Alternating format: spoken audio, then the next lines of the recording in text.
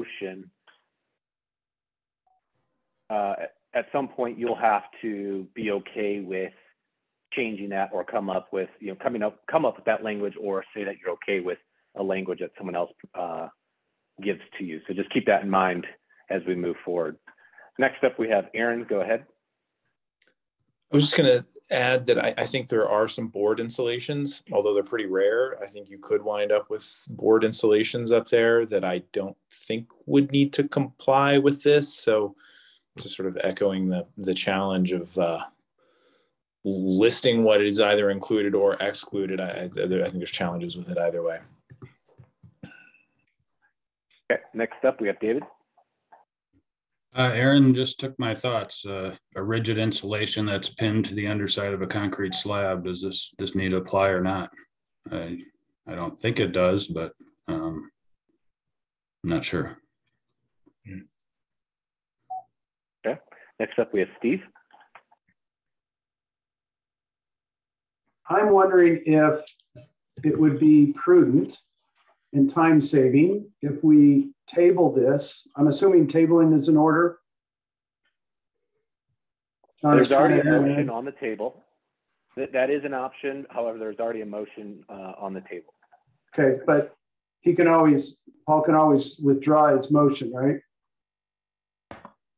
So if we table it and then let Tony and staff maybe work out the language so that we're not writing code on the floor, and come back at a later time to have us look at it, since they understand what we're concerned about. Sure. So I would say that, in my opinion, a table would not be the right thing if it's just that. You can approve with the intent to modify, and then have David and staff modify just that first type of insulation, because that seems to be what you're concerned about. So, and making it more of a code friendly to cover all insulation. So that would be my suggestion. If we are going to go that route, is to not table it, but to pass with the intent to modify with that committee. So just keep that in mind, Paul. If you do withdraw your motion, that would be my suggestion to the committee if that's the route you want to go. Paul, your hand's up. Yeah, I was going to suggest that I withdraw the motion and move to approve, or not approve, to yeah. I forgot what you said. Sure. Can I suggest a motion for you, Paul? Yes. That you would move to approve as modified, with the proponent and staff working together to create the modification in accordance with the concern that is expressed here today, most likely creating an exception for those types of insulations that don't apply.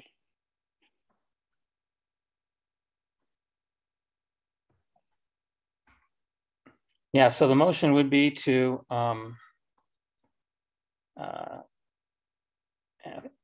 have the proponent modify the proposal to clarify installations that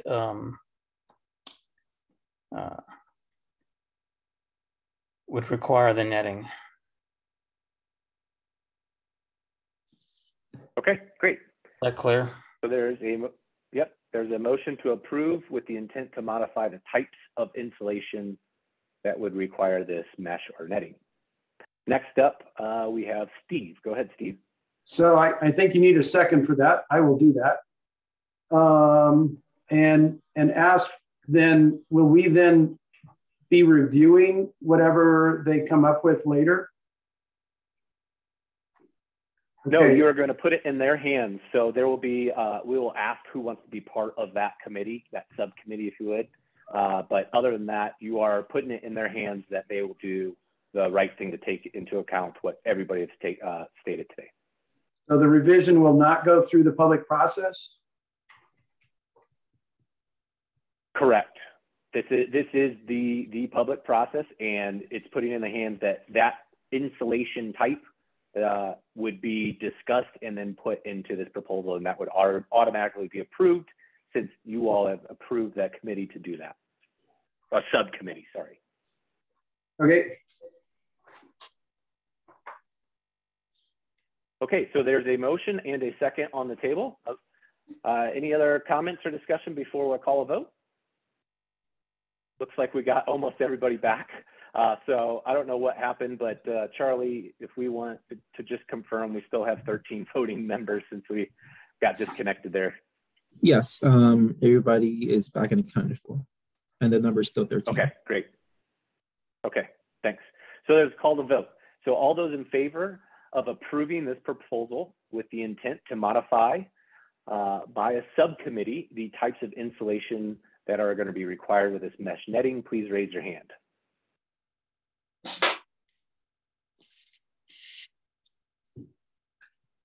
Keep those up, they're still coming in. I see 12, go ahead and lower.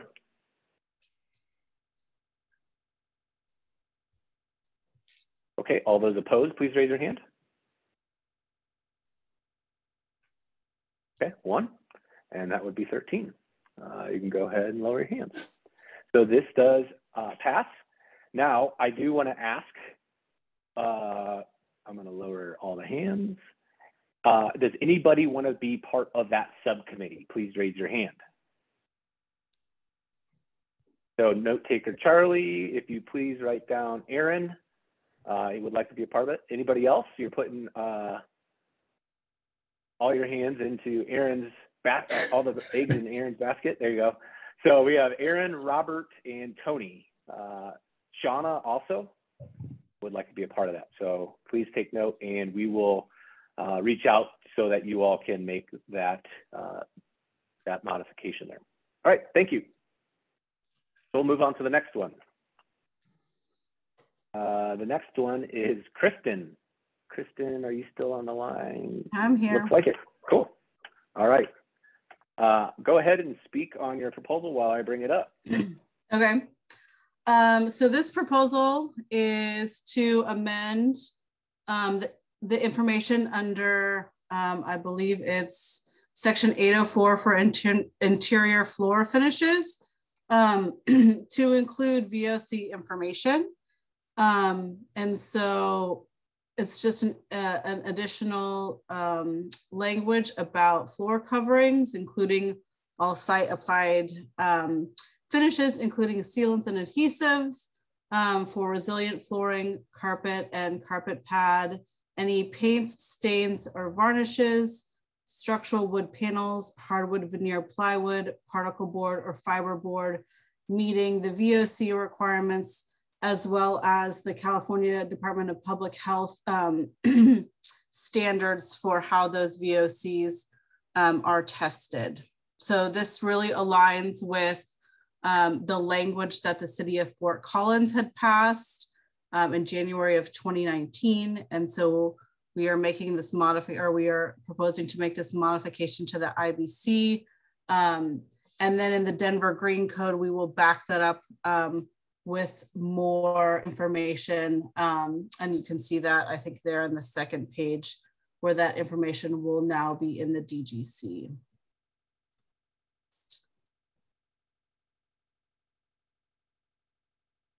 Okay, thanks, Kristen, for the summary. I'll turn it over to the general public. General public, anybody that wants to speak in support of this, please raise your hand. Anybody that wants to speak in support of this, please raise your hand. Anybody from the general public that wants to speak in support of this, please raise your hand. Seeing none, I'll move to opposition. Anybody from the general public that wants to speak in opposition, please raise your hand. Anybody that wants to speak in opposition, please raise your hand. Third and final call, anybody from the general public that wants to speak in opposition, please raise your hand. Seeing none, I'll pass it over to the committee. So committee, this is your time to ask questions. Anybody have any questions? Please raise your hand. David, go ahead. Yeah, I'm just curious on the wording, how this starts. It starts by saying all floor coverings and site applied finishes, including sealants and adhesives and so on. And I'm curious if, in the way that's worded, the list after including, is that meant to be an all-inclusive list?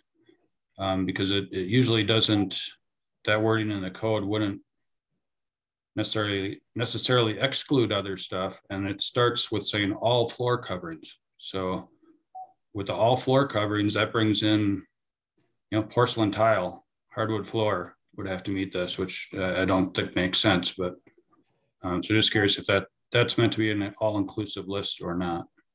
Yeah, I think some of those like ceramic and porcelain tile, right, don't have a VOC typically. But if they would be applied with an adhesive that would have a VOC, then that would be included. So I think, yeah, the wording is a little challenging here. I do think that we had mimicked what the city of Fort Collins did pretty word for word. But I am open to consider some more clarifications here so that it's very specific to floor coverings, as that is what this section in the code is about. It's 804 is just about interior floor finish and related adhesive sealants or paints or coatings. Like if you had a terrazzo, that finish, that coating on the terrazzo would be included in this requirement. Okay. Any other questions for Kristen? Stephen, go ahead. Stephen, you are muted. Sorry. My question is if Shauna or someone could pull up where this is in the code. I'm having trouble finding the stricken language, and I guess my question is where the stricken language is and where the stricken language is going to be added. Because I looked on Denver's website to find the Denver Green Building Code and couldn't find this, and I don't even see the reference in the 2019, so I need a little help. It's in the IBC. It's not to the Denver's amendment. So it's in the IBC under 804. It's not letting me share my screen. I have to get permission. Okay. So let me just stop one sharing second. and then you can... Okay. Let me share with you. Hopefully this works and you can see. So can you see section 804? Here, yep. What they're just trying to do would be to under this exception that so right now it says 804.2 through 804.42. This would say 804.2 through 805. 805 would be the new section on VOCs, and then there's an exception for all of these things that don't have to do 804 through 42. So that's where this wording right at the end of that exception, they still don't have to comply with 804.2 through 804.42, but they do have to comply with 805. So it's just making this 804.2 through 805, making sure that anything that's already accepted out of 4.2 through 4.42 is still accepted, and then adding an 805 because that would be the last section. There's not an existing one.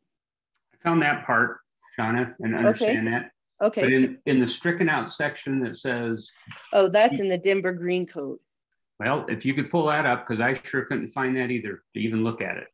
Oh, so I guess I'm confused. Okay.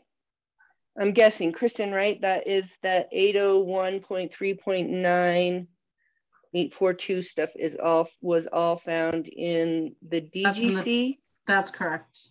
Or the IGCC. The DGC. That's in the DGC, I believe. Okay. I'm gonna quit sharing. Okay, you're sharing. Okay. So Shauna, we'll give you some time to look at that. We got some other questions if you want to dig through that. And we can come back to get Steve. Keith, you're up next.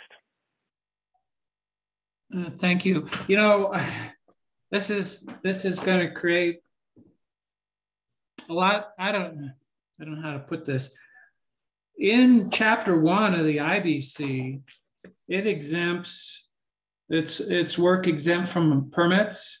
One of the items is item number 7: painting, papering, tiling, carpeting, cabinets and other similar finish work. And then Denver has a similar exemption from permit requirements.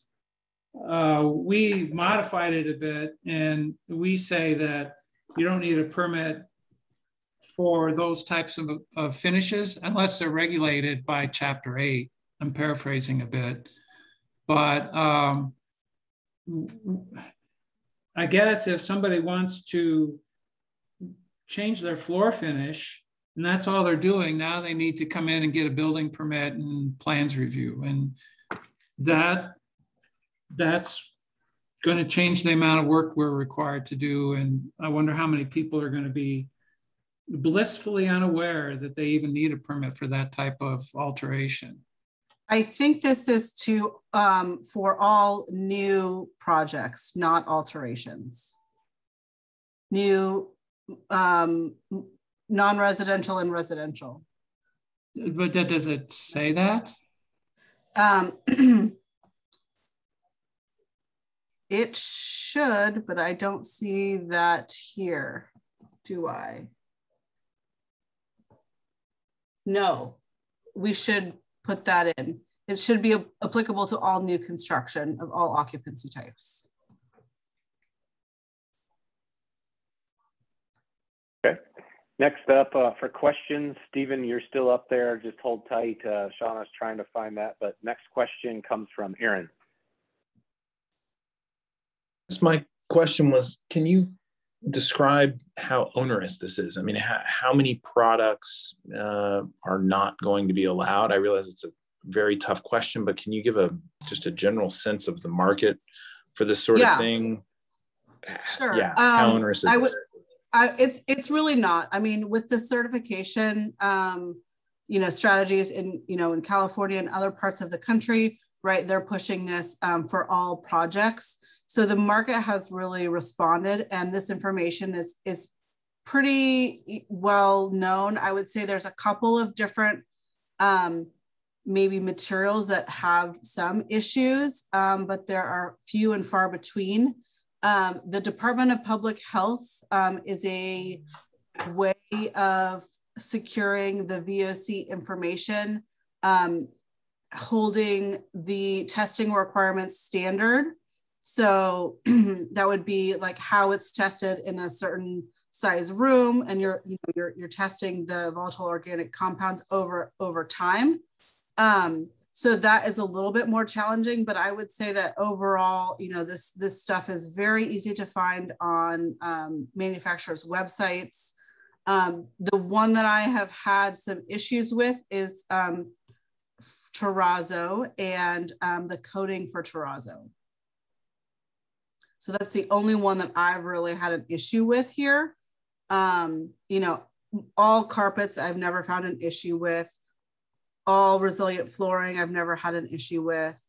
So we're really looking at kind of the one-offs on site type stuff. And even with the terrazzo flooring coatings, there are many options that do comply. There are just a few that do not. Thank you. Okay, before we go to the next person, Shauna, you want to go ahead and share your screen? Okay, yes. So hopefully this is the right screen. This is a Denver Green code, their baseline. And so in the DGC, you will see section 80139, which is mandatory materials. And so that's what's there all the way down, almost all of 80139 and all of its subs are what's being proposed to be stricken. All the way down through 801.394, I think, right here. This is all being proposed to be stricken. There is something on that very last page that says materials mandatory, and I'm guessing that's the part that I don't understand. If you look at, I'm going to give you, can you take back the screen and put the proposal up? And this could be an error on my part if I had help creating this proposal for you, Kristen. But on the that page right there, so you struck everything, but then there's materials mandatory that's left in there and only a few things stricken. I'm just not sure where that lives. I think that's the proposed DGC. So I think that's that's just showing for purposes so that you guys can see what's being proposed somewhere correct else. Gotcha. Yeah. Okay. So I think the idea is to move some of these over to mandatory in IBC and then leave some of the rest of them in DGC. Okay.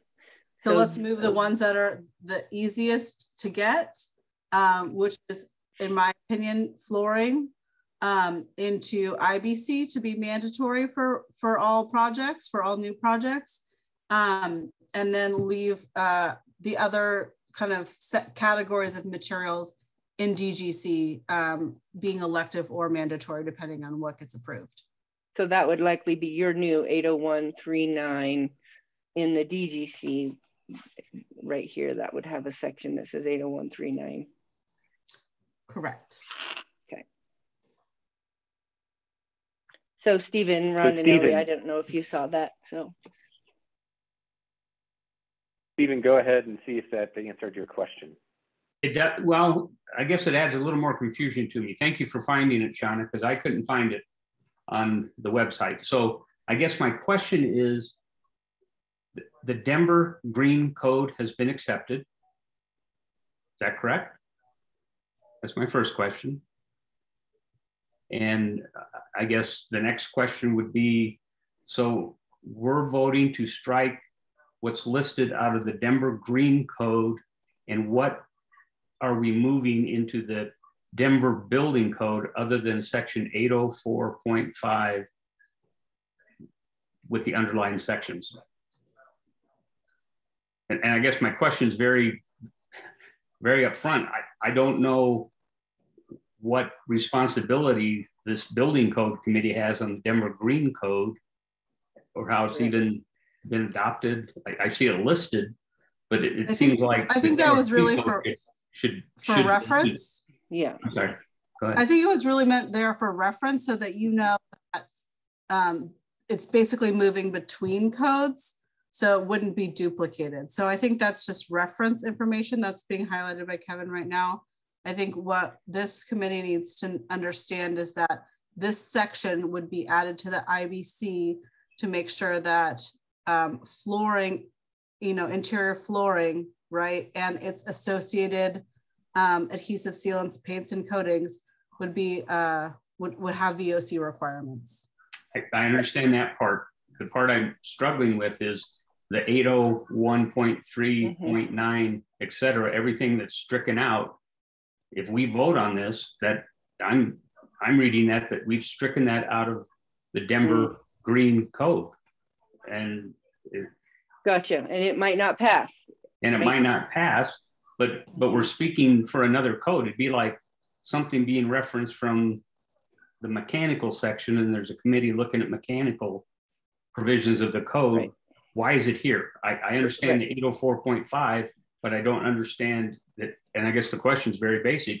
Do we even have any responsibility to strike 801.3.9, et cetera? I don't know that we really are. I think that's Denver Green Code is doing that. And so they just showed you that for reference. See, if you look at the very top of that page, it says remove, well, somewhere, right at the bottom, right there, the highlighted, it's just showing you that for reference to show you that the Denver Green Code is amending all of that. They're just showing you that for reference. Only thing you're doing is taking 804.5 and possibly putting it in the building code. The background on the Green Code, or the Green Code, and the idea has always been that each cycle, things will be taken out of there and made part of the base code, and then they will add new things to the Green Code. And so this is what they're trying to do. This is one of the things that they're trying to do, is to take this VOC materials out of the Green Code, put it in the base code, then they'll make their other changes. They're just strictly showing you it for reference, and you have nothing to do with all of that strikeout.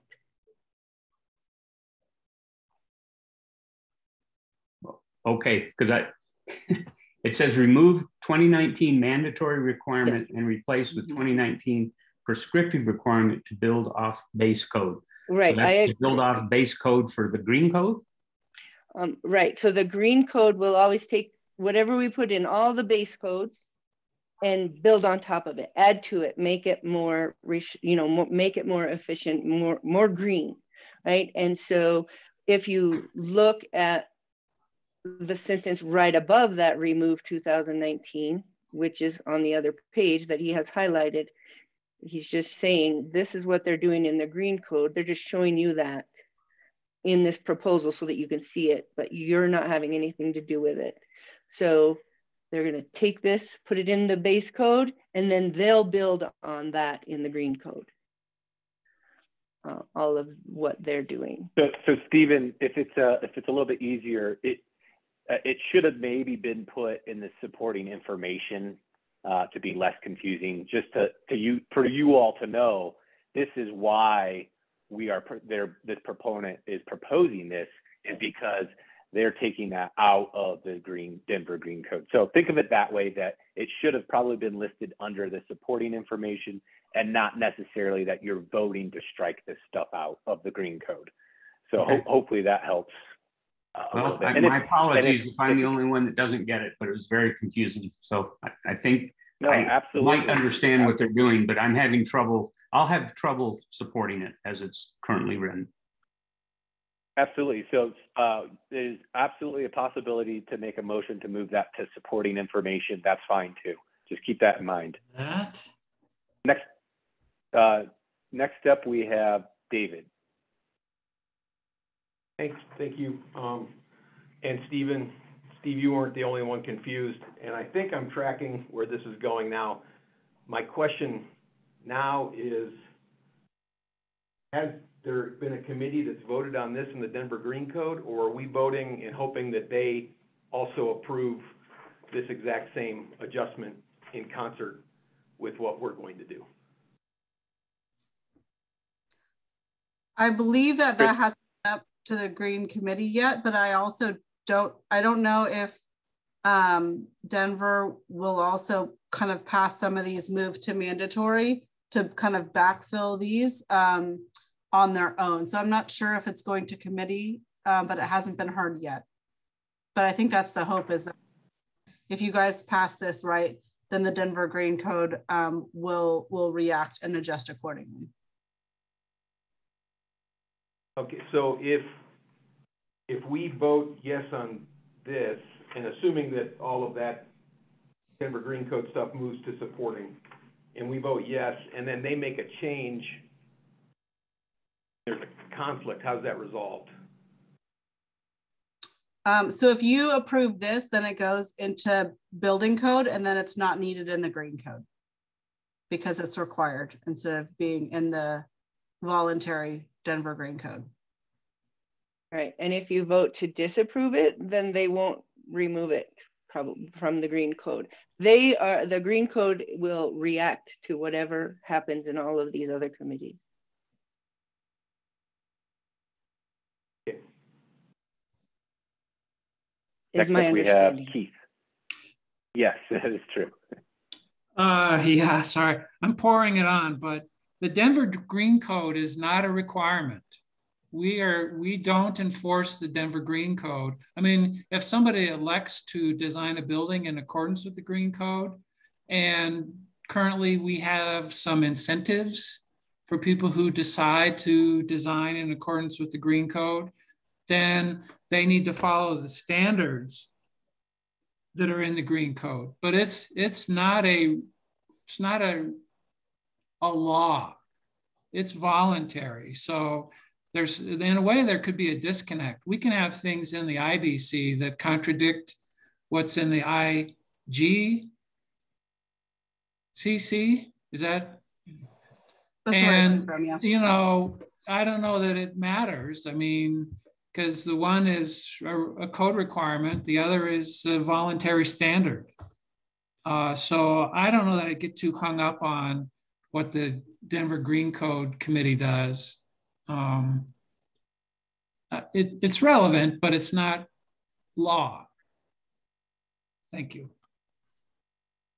Sure, and I'll just point out for a clarification for the committee that the Denver, if you're not familiar, the Denver Green Code is a voluntary code.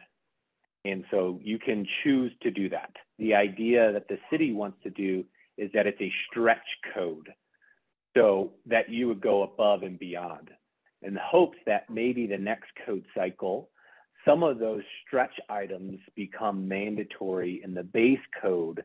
And that is what this proposal is doing, is that it's trying to take some of those stretch things that Denver saw be working or whatever. They saw some research on that, and they want to make that code now. And so that's what the proposal is trying to do, is to move it from the voluntary code to make it mandatory and the regular code. So hopefully that helps clarify a little bit what this proposal is about. Paul, you're up next. Yeah, I guess my question is, this is under the heading of interior floor finish, and 80401 also references interior floor finish, but there's also site applied paint, stains, varnishes, structural wood panels. It seems like it's going well beyond flooring. So I think those are in relationship to flooring. So if you put in wood flooring and you wanted to stain it or paint it, it would relate to the paints or stains around flooring. Remember, we're in 804, which is all about interior floor finish. So we're sticking to that, but it's things that are related to the flooring and how it's installed. okay, that might be confusing to people when they read that list. Yes, because painting floors is not very common. Certainly happens.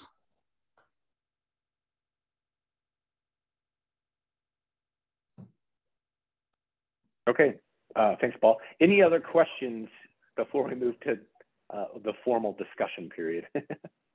Any other questions? Okay, seeing none. Committee, this is your time for discussion or to make a motion. So feel free to raise your hand if you have either, if you want to have discussion about this or to make a motion.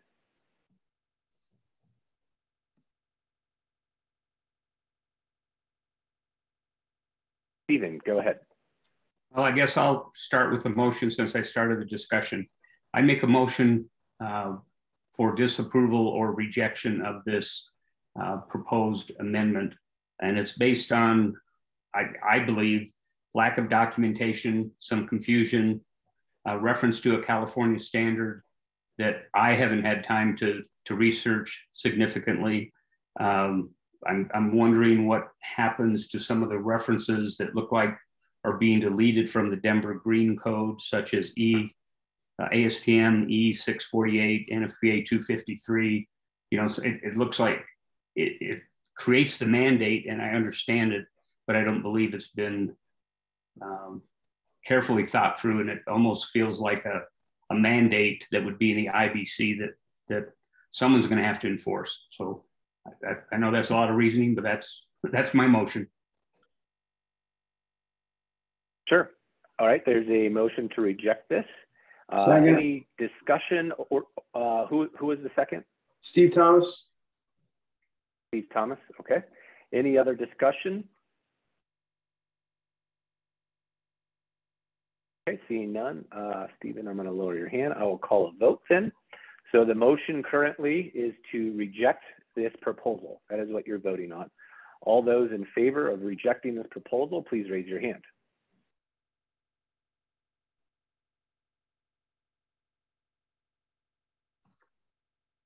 Keep those up. Okay, I have 11. Go ahead and lower those hands.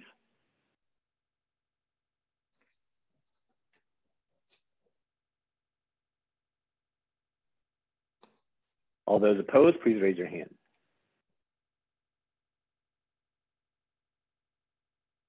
Seeing none, we'll go to opposition. All those, all those abstaining, please raise your hand.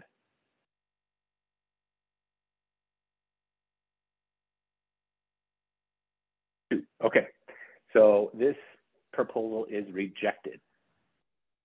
Next up, let's take a break. You know how this works. I'll put 10 minutes on the clock.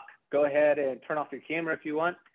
When the clock clicks 0, we will start back up, but feel free to turn off your camera and we'll see you in about 10 minutes.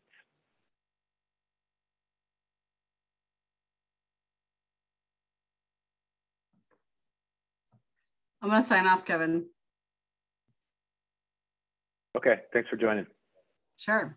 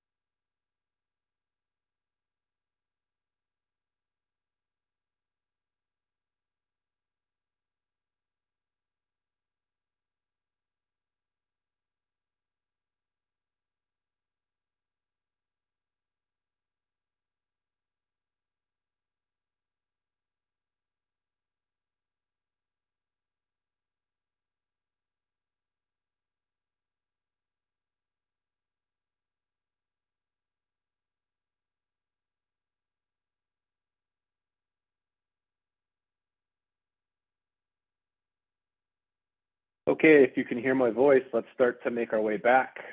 Turn your cameras on and get ready to look at the next proposals.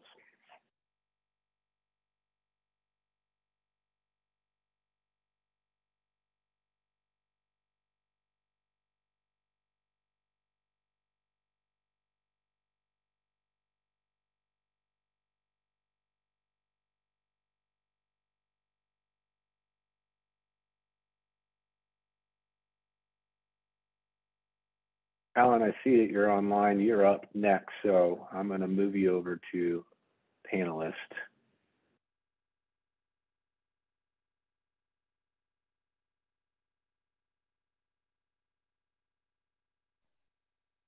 And then can I also just give a brief thing about all 5 of these next proposals?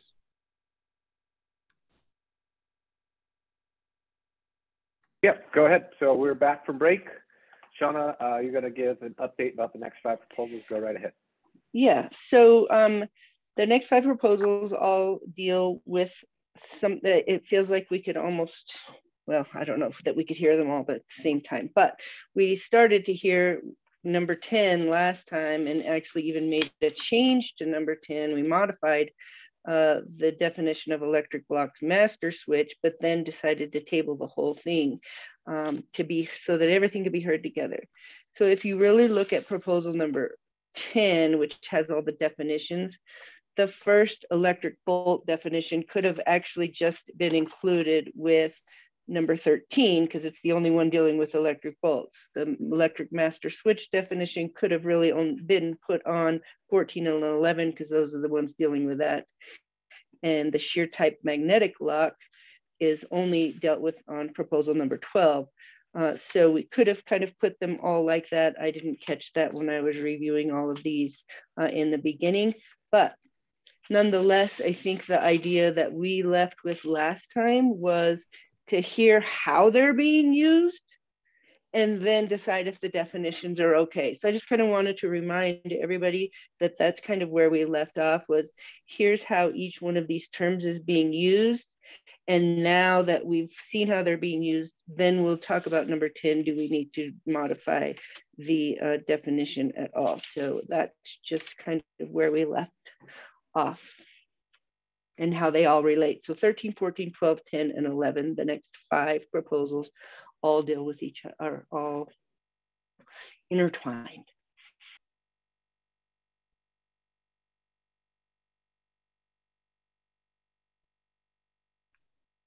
The host has turned my video off. If you could turn it back on.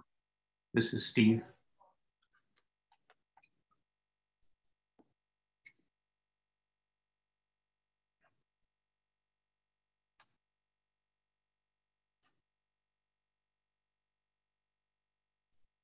Sorry, Steve. David Wren, I see your hand's up. You have a question? Yeah, just a procedural question.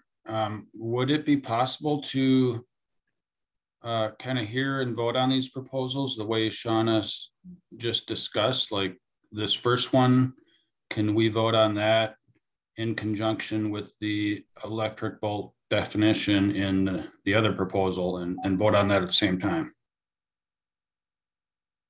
Yes, that is an option. We would need a motion to hear multiple proposals at once, though. But then there's a process for that to hear all those all at once, but we would need a motion for that. Or couldn't you just yeah, I guess so. I was just gonna say, or you could propose them to modify 13 by bringing over the definition off of number 10, and then you just hear those 2 together or whatever, but I don't know if you could do it that way also. Interesting.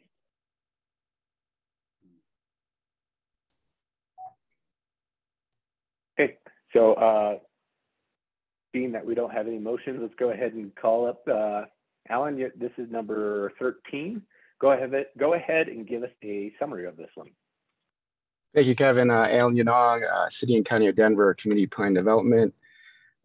Just a quick overview for this proposal and the ones to follow that are related.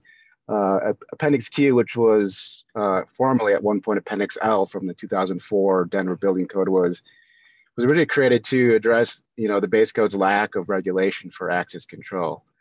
Since then, over the, each cycle, the IBC has progressed to include requirements for access control.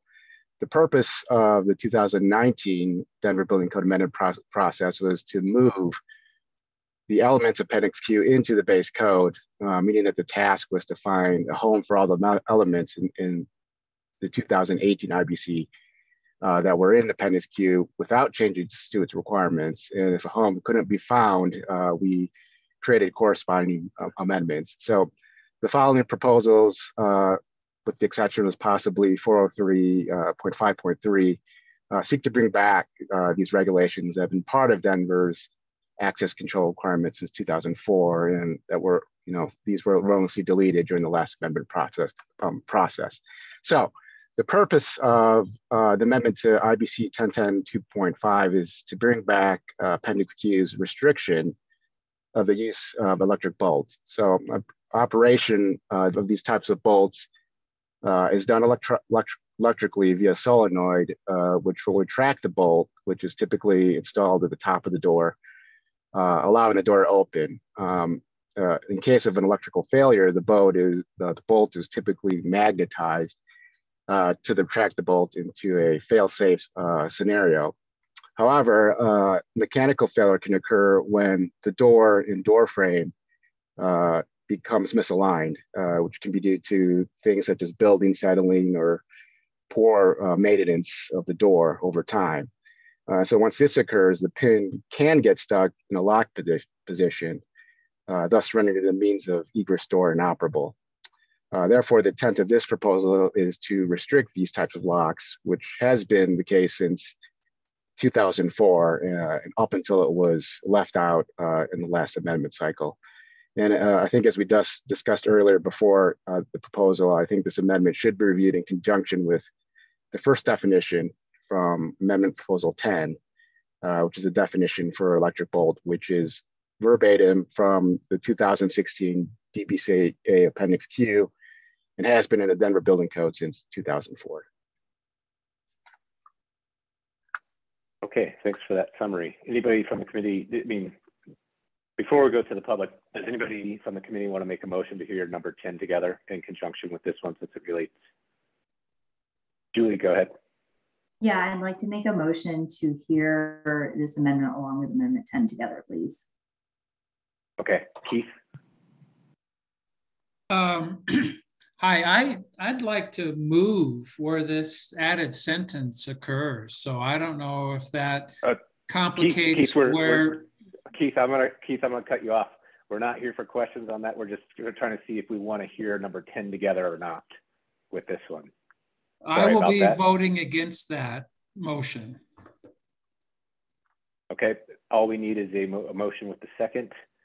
David, you're up. Did you get a second? I second. I did not. I second.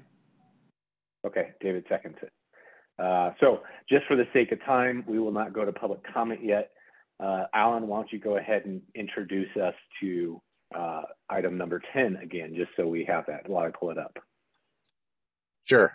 So number 10, amendment to DBCA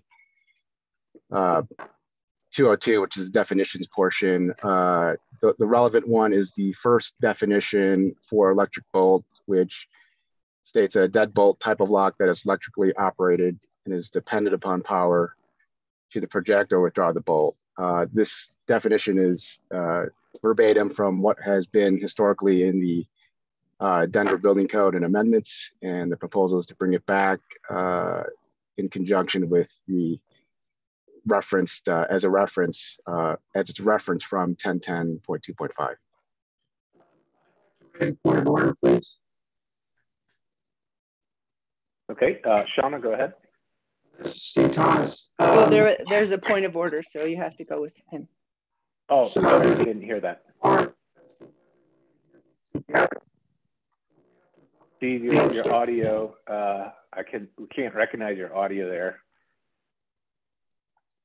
Can't recognize my audio?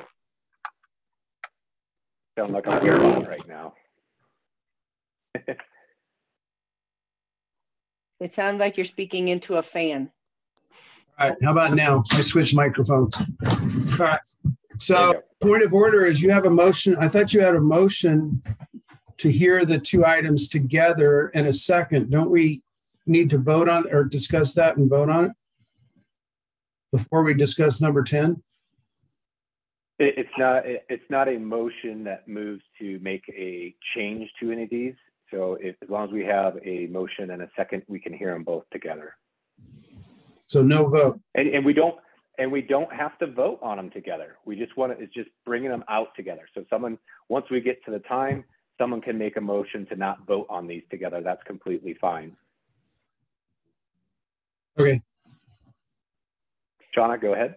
Yeah, the only thing I was going to say is the reason that it was my suggestion that I even brought up hearing the two of them together is because the term electric bolt is not mentioned anywhere in the building code, right? And so only in Denver's amendments. And so it should go with this amendment. Therefore, if this amendment doesn't pass, we're not sitting here later on hearing the definition for electric bolt when it doesn't occur anywhere else except for in this one place. And so that's why I was making the suggestion to have electric bolt heard with this electric bolt thing, because we just want to make sure that if one passes, they both pass. If one doesn't pass, they don't both pass. Yeah, you know what I mean. Okay, so now that we heard them both, they both have been introduced together.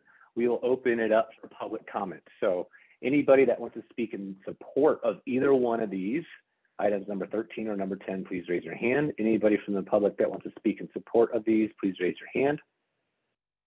Anybody from the general public that wants to speak in support of these, please raise your hand. Seeing none, I'll go to opposition. Anybody that wants to speak in opposition of either one of these, 10 or 13, please raise your hand. Anybody from the general public that wants to speak in opposition, please raise your hand. Third and final call, anybody that wants to speak in opposition, please raise your hand. Seeing none, I'll turn it back over to the committee. Committee, this is your time to ask questions about either one of these, items 10 or 13. Anybody that has any questions, please raise your hand. Keith, go ahead. Thank you. Here's my concern with where the bolt locks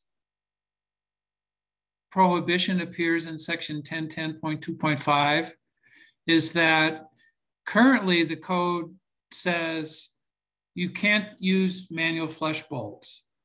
And then there's like, I don't know how many are in the 2021, but there's 5 or 6 exceptions that say, well, in these instances, you can use a manual flush bolt. I don't think that those 5 exceptions should apply equally. I don't think they should apply at all to an electric flush bolt. And so I would propose that that change be modified and that sentence that talks about electric bolts being prohibited be relocated to below those 5 exceptions. And I don't know how the mechanics behind that all that well, but that's my concern, is that we're prohibiting them and then we're allowing them in 5 different applications. Okay, Keith, so since this is a question period, is your question to Alan a consideration to make a change? Yes. Okay, cool. Next question we have is coming from Aaron. Yeah, I was wondering about the language in the first sentence, simply just saying not permitted, and then in the second sentence, the added, it says shall not be installed, altered, or repaired. Are there instances, conditions where you need to make that distinction of installed, altered, or repaired, or could it simply just be said that they're not permitted and it have essentially the same effect?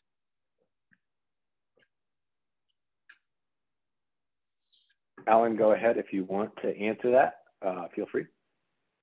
Yeah, I think the intent of that was in case there where there are existing electric bolts in, that you don't have the option to alter or repair, then they would not be not be allowed. To say something's not permitted, wouldn't that still prohibited in that situation if you modify something that's prohibited?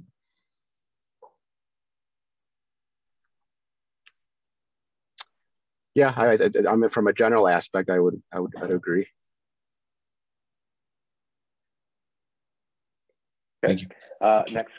Next question comes from Yvette. I was just going to pretty much ask the same questions along Keith's train of thought, which is with relation to the exceptions for this section of the code. So I guess overall, my question would be if consideration would be to relocate it or amend this amendment. It just doesn't really tie into the exceptions. It only talks about manual locks, and it only mentions the electric bolts in the 10.2.5, and then in the exceptions, there's no mention of it whatsoever. And like Keith said, can we or can we not here as part of this committee really make the call as far as how those exceptions relate to those electric bolts? So hopefully that made sense.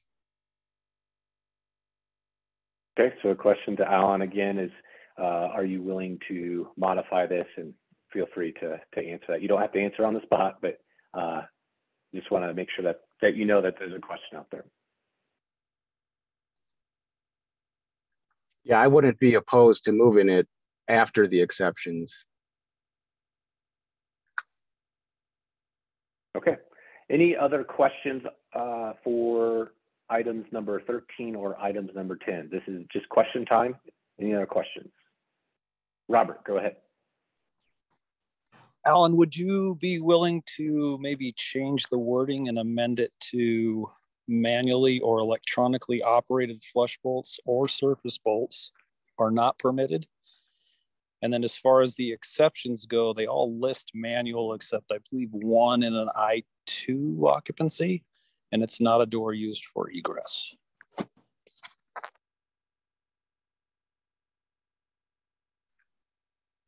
Yeah, I think you achieve the same goal as to moving it, mainly because you're relying on manually versus electrically operated flush bolts. But then if it's electrically, then the definition would have to change, or we'd have to make some reference to how that interfaces.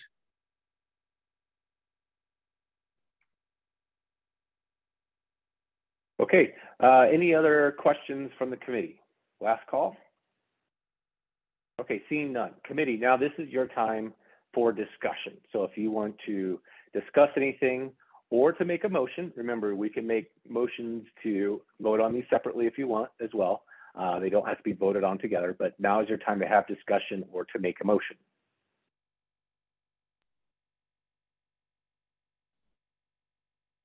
David, go ahead. Yeah, just start the discussion off with the, elaborate on the exceptions. I think Robert brought up 3 out of the 5 talk specifically about manually operated, so they wouldn't apply. The other one is for patient care rooms, and it talks about a self-latching edge or surface mounted bolt. I don't think that meets the definition of electric bolt. So it really only leaves one exception, and that's the first one. On doors not required for egress in individual dwelling units or sleeping units. And I don't care what they use on those doors. So I think it's fine where it is. None of the exceptions would apply to an electric bolt. So even though they appear to, the way they're written, I don't think they do. So I think I would support this as currently written. Okay, any other discussion or motions? And you can make a motion to modify if you want. You can make a motion to vote on these together, to vote on them individually. Further discussion. Paul, go ahead. Yeah, I think I agree with Dave. But looking at the language, it just seems kind of clumsy, that whole sentence. First it says manually operated flush bolts are not permitted, then electric bolts shall not be installed. It seems like we could just kind of clean that up somehow. I'm not sure what the best way to do that is. Because then it implies that manually operated flush bolts could be altered or repaired. Is that the intent? I don't know.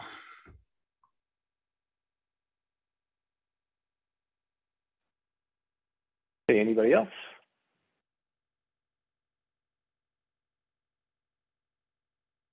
Robert, go ahead. Can I repeat my suggestion for wordsmithing it?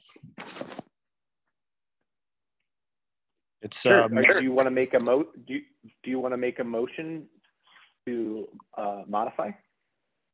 Yeah, I'll make a motion to modify. Amend to manually or electronically operated flush bolts or surface bolts are not permitted, or something similar.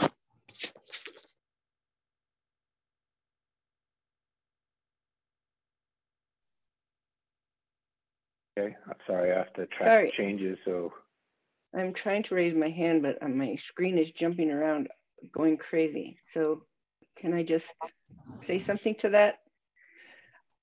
I agree with the modification that you're making. However, because you're dealing with a definition for electric bolt, we need to make sure that the term electric bolt stays together.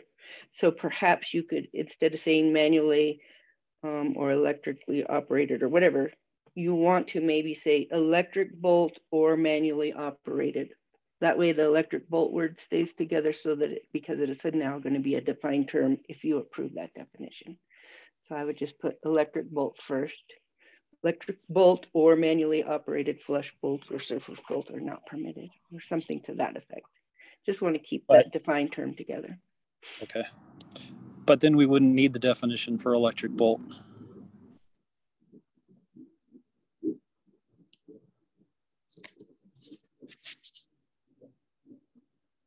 I think Shauna asked why, Robert. Sorry, why wouldn't you? Well, because it's just an electronically operated flush bolt or surface bolt, and both of those are defined terms, aren't they?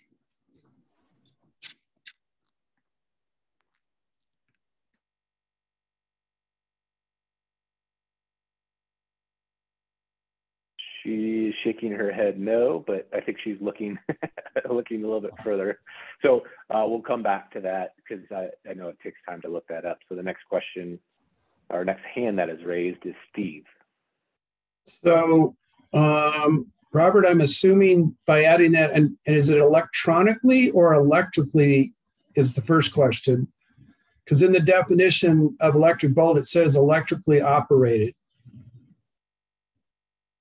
So that's the first question. Should that be electrically operated flush bolts?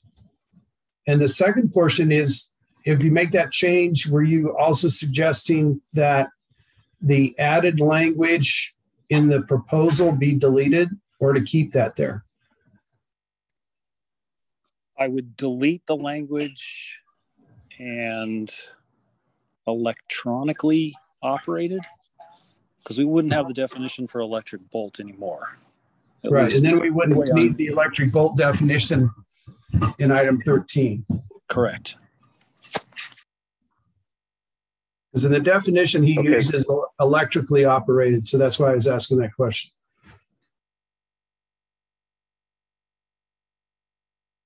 So Robert, are you proposing to strike the last sentence as well that says electric bolts, either flush or surface mounted, shall not be installed, altered, or repaired as part of your motion?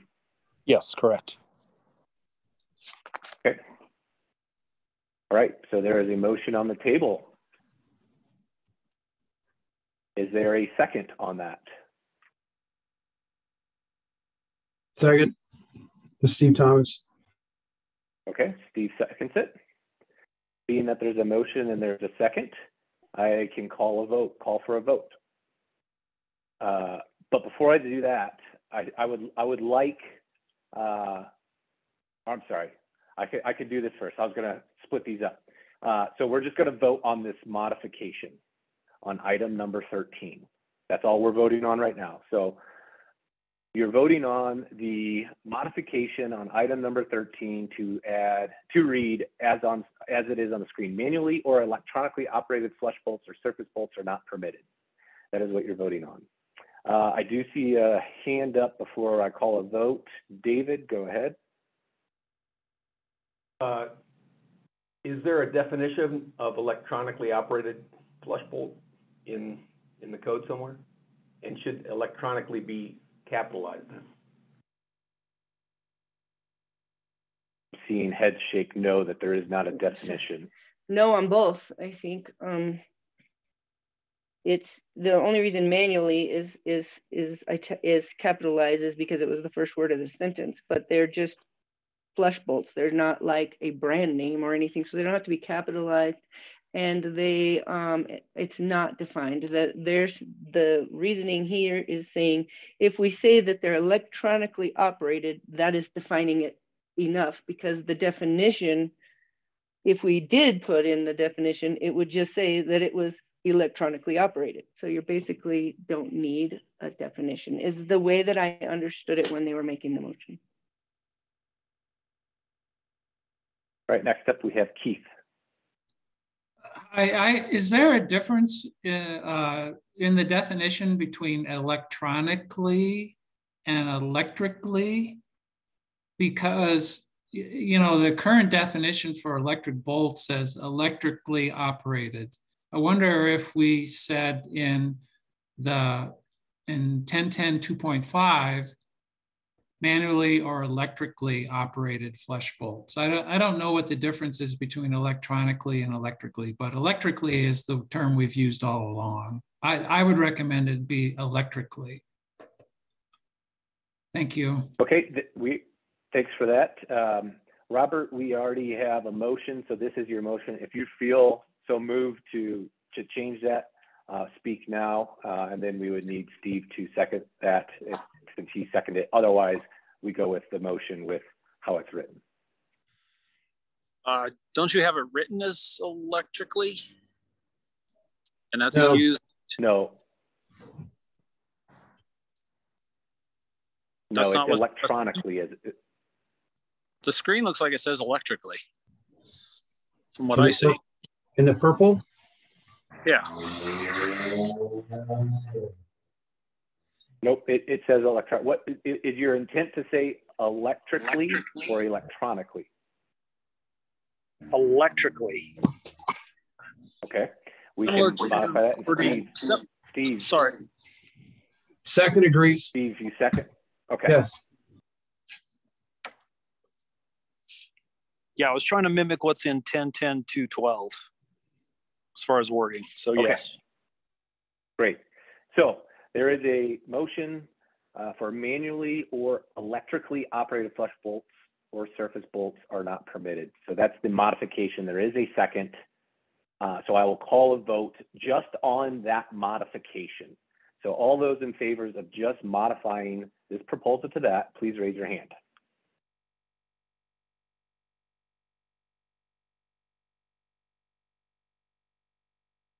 Okay, I see 13. Okay, unanimous. So I'll go ahead and lower your hands. So that has been changed in the proposal. Now there needs to be a motion or discussion for approving or rejecting both of these, or one or the other, or hearing them independently, voting on them independently. So we need a motion for that. Both of what? You mean number 10 just for the word electric bolt, or for the whole number 10? So or now, what? So we have already modified item number 13. So that can be called on to be approved or rejected or tabled. And since we're hearing item number 10, item 10 can be modified. It can be approved, rejected, or tabled. And then the other option is that we can split these up and vote on these separately. So there's several options for motions here. I see Steve's hands up. I'm going to make a motion that we vote on them separately, but continue to discuss them together and then figure out what we do when we get to 13 or 10, I'm sorry. Okay, is there a second?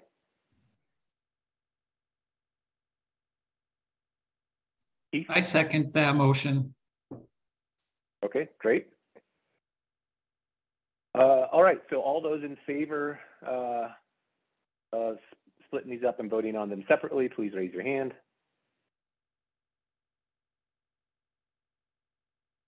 Okay, 13-0, unanimous, lower them. All right, so we are now voting on item number 13, or sorry, discussing item number 13, continuing our discussion for item number 13. It's already been modified. It can still be modified further. However, you all had just voted on that modification. So I see a hand up. David, go ahead.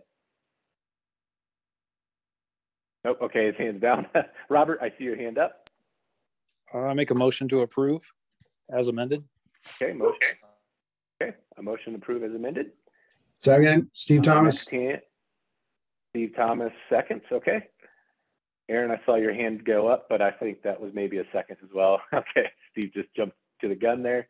All right, so there is a motion to approve as amended and a second, so I'll call a vote. Robert, I'm gonna lower your hand. All those in favor of approving item number 13 as amended, please raise your hand.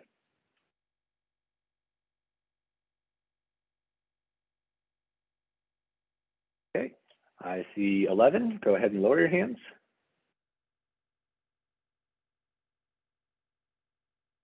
Okay, all those opposed, please raise your hand.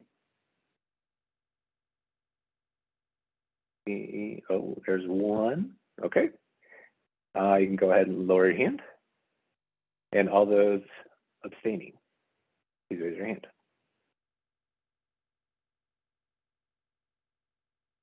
Okay, I have 11 to 1 to 0. So this proposal does pass. Item number 13 passes with the amendment there that we have on the screen. So now we've already introduced, we've already had public comment, we've already had questions, we've already heard from everybody. Feel free to now discuss or make a motion on item number 10. Shauna, go ahead.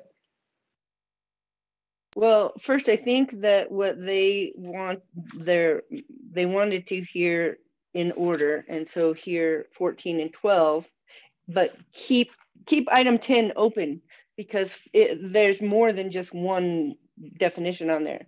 You have to hear 12 and 14 before you can, they want to hear them all together and then vote on 10 separately based on what happens in 12 and 14 and probably 11. That was my understanding of that. But before we jump into that, I have a question that's come up. When we tabled, we didn't table an item. Never mind, I will talk to Tony separately. We didn't table that item. We voted on it and it's fresh. And Tony, just for your information, Tony was asking if we could go back and hear the revised proposal that you had the working group do. So while it's fresh on everybody's mind, but it doesn't have to go back before this group. So never mind. Sorry to interrupt there. I forgot we didn't table it. No worries. Okay, so we only had a motion and a second to hear items 10 and 13 together. So is there a motion to hear items number 14 and 12 along with these? Was my motion that we voted on a little bit ago. I thought that's what I said, is that we vote on them separately, but continue the discussion on item 10 as we go through the other two. Okay, that's fine. I thought that originally before we opened up item number 10, that was only to hear 10 and 13 together. That was the original motion. But so if there's one, Aaron, I see your hand up. For motion that we hear numbers 12 and 14.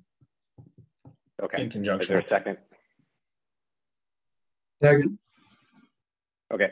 So Alan, let's go ahead. I'll open up 14. And I'll open up number 12. The screen's going to get kind of tiny here for everybody, but you all should have a copy of these as well. But go ahead, Aaron, and introduce item. Let's start with item 14. I think, actually, if it's okay with the committee, I'd like to go to 12 because it has a similar feel to what the last amendment that was just approved. And so I think while that concept is fresh in everyone's mind, I think it would benefit to hear 12 first and then 14, if that's okay. Go right ahead. Okay. So Alien Ong, City and County of Denver, Community Plan Development. This is in regards to IBC 1010 2.2.12, which deals with shear type magnetic locks. The amendment has a similar purpose to the previous amendment 1010.2.5 that was just approved for electric bolts. Basically, the same failure issue can occur where misalignment of the door and frame can cause the door to be stuck in a locked position, thus rendering the means of egress door inoperable. So the intent of this is the same as the previous proposed amendment to restrict these types of locks, which has been the case since 2004 and was recently omitted erroneously in the last amendment cycle. I do, like we've been talking, this should be heard with proposal number 10. I do want to bring up the discussion with a colleague today that magnetic locks, at least in 2015, were located in one section and has since been separated into center release of electric lock doors and door hardware release of electric lock doors. And in reality, this restriction really should be in both sections. And so that's a miss on my part, but for now it's in the center release, and I think there should be consideration of including the same restriction in 1010.2.11.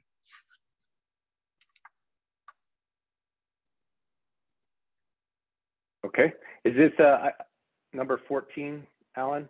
Is that correct? This is number 12, and if you want, I can talk to 14 now, or if you want to wait to discuss this and then jump back to 14, it's up to the committee. Well, they wanted to hear them both, so go ahead. Okay. And actually, let's go to public comment. So, Shauna, I see your hand up. Do you have a question? Okay, sorry, I'm working on pulling up the right one. I think it's number 12. Sorry about that. I have several up on my screen. Public, now is your time to speak if you want to speak in support of this proposal, item number 12. Anybody from the general public that wants to speak in support, please raise your hand. Anybody from the general public that wants to speak in support, please raise your hand. Seeing none, anybody from the general public that wants to speak in opposition, please raise your hand. Anybody that wants to speak from the general public in opposition, please raise your hand. And last call, anybody that wants to speak in opposition, please raise your hand. Okay. Seeing none, committee, I turn this over to you for any questions. Questions only at this time on item number 12.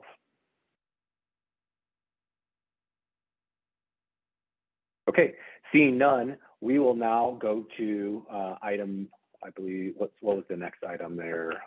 Sorry, on my list. Should be 14. 14, okay. Go ahead and give us an intro on that. Okay. Couple errata that I caught in this section. I don't know if it needs to be corrected now or later, but I just wanted to point it out. And to revise as follows, the section number is an extra 1 after 1010. That should really just read 1010.2.7. And under exception 3, which this amendment is for, the A was mistakenly stricken out before single location. I just wanted to point that out. So the amendment of this section seeks to specify what the base code language signaled by emergency personnel from a single location inside the main entrance to the building refers to by tying it into the definition of electric locks master switch. This definition was previously recognized in the 16 DBCA and has been in the DBC since 2004. I believe it's a legacy term that's recognized currently by our access control community. And I think building and fire inspectors also recognize this term. And so the desire is to clarify or provide guidance on what that single location inside the main entrances to the building is. Like the previous 2 amendments, it should be heard along with proposal number 10. It should be the second definition listed on that proposal. Okay, thanks, Alan. We will open up to the general public. Anybody that wants to speak in support from the general public, please raise your hand. Anybody from the general public that wants to speak in support of item number 14, please raise your hand. Third and final call, anybody that wants to speak in support, please raise your hand. Seeing none, we'll go to opposition. Anybody that wants to speak in opposition of this proposal from the general public, please raise your hand. Anybody from the general public that wants to speak in opposition of item number 14, please raise your hand. Third and final call, anybody wants to speak in opposition, please raise your hand. Okay, seeing none. Committee, any questions for item number 14, please raise your hand. Any questions for item number 14 from the committee? Okay, we have a question from Keith. Go ahead, Keith. Alan, I think that what you've added, what you're proposing to add is a little different than what was in the 2016 access control provisions. And that is that, and I was working on trying to call up the 2016 Denver Building Code and got partway there. But in the past, the doors were required to unlock upon fire alarm, sprinkler flow, loss of power, or being unlocked by the master switch. And the way number 3 reads currently, some of those fail-safe modes have dropped out. And I wondered if that is intentional or I don't know. I mean, it just looks different to me. It's kind of hard for me to call up the 2000. Anyway, what do you think about that, Alan? Yeah, so this, so certainly for doors in a high-rise condition, we would refer back to, there's a specific section 403.5.3 that speaks to that, Keith, of fire alarm, loss of power, and signal from the fire command center or possibly the electric locks master switch. There is I believe this wasn't the original intent in 2019 to eliminate those from other doors. There is another proposal on coming up 10.2.7b that addresses this for non-high-rise buildings greater than 4 stories that will send you to the high-rise requirements. And so the question is really, what are we doing with doors less than 4 stories? And do they need to be, is the desire to have it necessarily to unlock on power loss or on activation of the fire alarm? And currently our code doesn't require that. So that is a little bit different, I believe, from Appendix Q, although maybe not necessarily for buildings under 4 stories or less. So I'm sorry, Alan, did you say that there's another amendment that applies to buildings that are 5 stories but not a high rise, that adds in those other provisions? Because where does the IBC have a section where they've broken it out into 3 different categories, one for 4 stories or less, 1 5 to high rise, and then high rise and above? The IBC does not have that. The non-high rise greater than 4 stories is carryover from Appendix Q that was not necessarily accounted for in the last amendment cycle. But you're adding that in another proposal? Yeah, can you look at proposal number 11, which is the one that you're talking about that brings in the loss of power and all of that, and then proposal 24, both are on the agenda for today. Proposal 24 is the one about that adds exception 6 for more than 4 stories, but not a high rise. We are going to be juggling a lot of balls because I think number 11 is another one that I would like to tweak. But anyway, okay. Next up, we have Steve. So Alan, the current language says that a signal from the fire command center or from emergency personnel is sent to unlock the doors. Doesn't that already address what you're trying to do here, whether it's via electric lock or some other method? Because that's really the way it's done, is with electric locks. Doesn't the existing language already take care of this? Do we really need this amendment? Yeah, Steve, I would agree that they are saying the same things. I think the desire was to bring back the requirements of what the electric locks master switch was, which will be clear in the definition. That definition was combed over quite a bit at the last hearing. And so it very well could be that that portion does take care of this, and specific requirements in the definition of electric locks master switch are located elsewhere. So it's, yeah, I would say they're saying the same thing. I think maybe the requirements of the master switch are more specific than what's listed in the base code. Okay, any more questions from the committee on item number 14? Paul. Shoot, keep forgetting to unmute. The way it's written, it's not clear if the electric lock requirement applies to both from the fire command center or also to, or just to the emergency personnel inside the main entrance. I don't know if that's a code formatting thing. I assume it applies to both, correct? And if it's meant to, is it formatted correctly to? And I guess the other comment is, shouldn't it just be singular via electric lock instead of locks?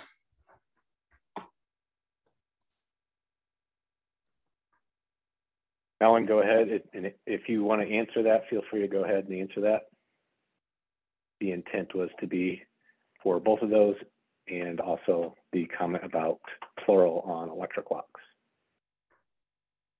So if you can just recap the question, Paul, was the intent for the doors to unlock on the signal from the fire command center and the master switch? Or is it the question or one or the other? Yeah, is the electric lock requirement meant to apply to both conditions, where it's in the fire command center or the main entrance? So in reality, there could be conditions where there isn't a fire command center. And so I think the fire command center, if present, says that is your signal. And if that isn't present, then there'd be the requirement for this master switch. And then back to the locks, the S, I'm just maintaining what has been in the Denver code, and that definition has always been electric locks master switch. So I guess my question to Sean or somebody else would be, formatting wise, is it clear that this electric lock requirement applies to both conditions? Well, I guess it also, to me, depends on how the definition gets put in, because the definition expands to say, the fire command center or other approved location, and it gives a little bit more info in there. I guess what I would say is you guys need to specify your intent before we could, if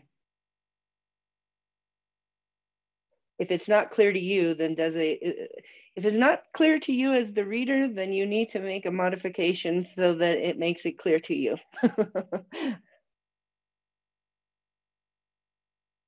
Okay, next question comes from Yvette. Yeah, so when we were looking at Amendment 10 in our last session, we talked about the electric locks and master switch definition potentially being revised. And I think, please correct me if I'm wrong, Alan, you said you were going to work on a redraft If you did, do you have that? Maybe that'll help us during the discussion here with this amendment 14. I just wanted to bring that back because I do remember we talked about revising it when we met again, but I think you also mentioned that you were going to try to redraft it by the time we met again. I don't have a redraft up front. I don't. So it's something. If I promise that, I apologize. I don't have one prepared for the committee today.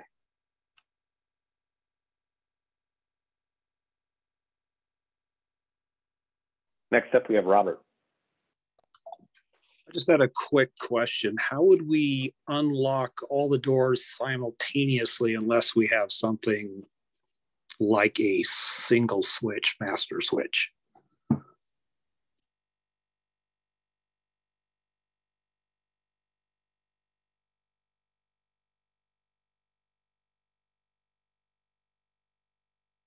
Anybody want to jump in on that?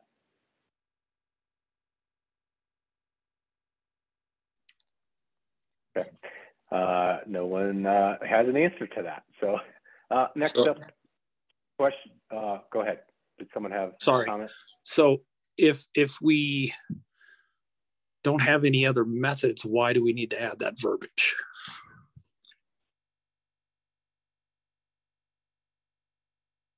Sure, that's a question to the group to consider, it sounds like.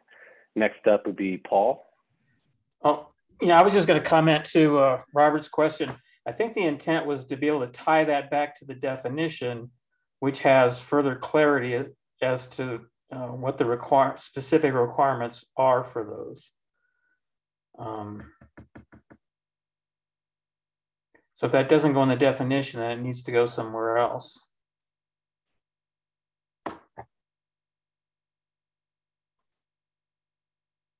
Okay, next up, question from David.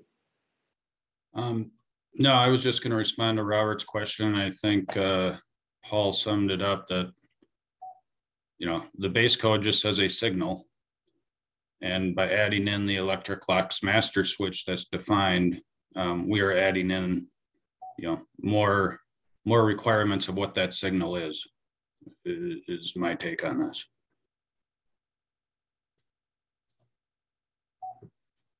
Okay, thank you for that. Any other final questions on item number 14?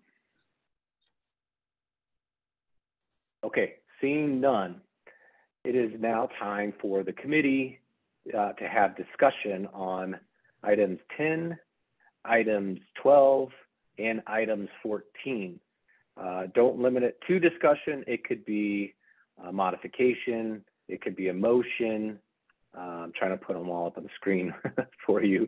Like I said, it's going to get kind of a little crazy here, but this is the opportunity to make a motion or have discussion on items 10, 12, and 14.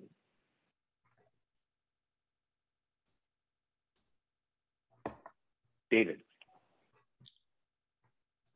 Yeah, I want to make a motion on item 12, just so we can clear that off the plate, because I think it's a simpler one before we move on to the rest of it.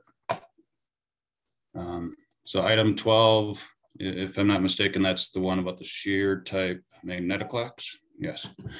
I would like to make a motion to approve with the intent to modify. Okay, and what's the intent? What are your intent to modify? What section? The modification would be to add the same added language as item 7 to section 1010.2.11. So the same prohibition on shear type magnetic clocks applies if you have a hardware release of a magnetic clock, as well as a sensor release of a magnetic clock. Okay, so just so I wrote this down correctly, the motion is to approve with the intent to modify to make it as the same as the definition of item 7, 1010.2.11. Is that correct? Yeah, the same verbiage would be added as item 7 to 1010.2.11. I don't see a number 7 on 1010.2.11. There's 1 through 6. Yeah, we're adding it. This is all added language.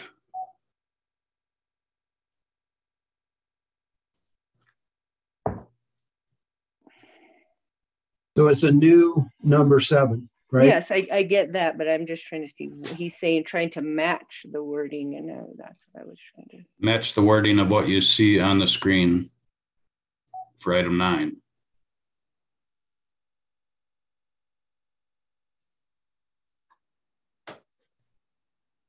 Okay, next up is Aaron. A second. Or sorry, yeah, okay, second, sorry. Robert, your hand is up next. I just had a question for David. Should we add that to 1010.2.13.1 also?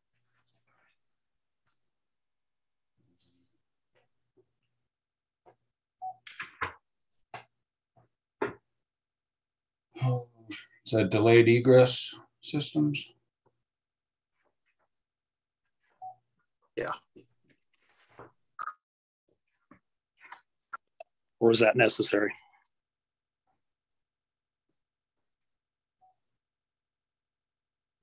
I don't think so. If you have a delayed egress that has a maglock as part of it, I think you still have to meet the requirements, those other requirements. So I think you'd still get there. Okay. Next hand is Paul. Yeah, I'd like to see the language cleaned up on this one as well.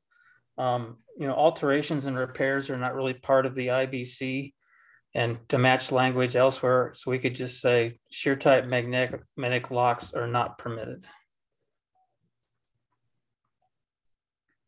Okay, so David has a motion. If David's okay with that, we can make that change.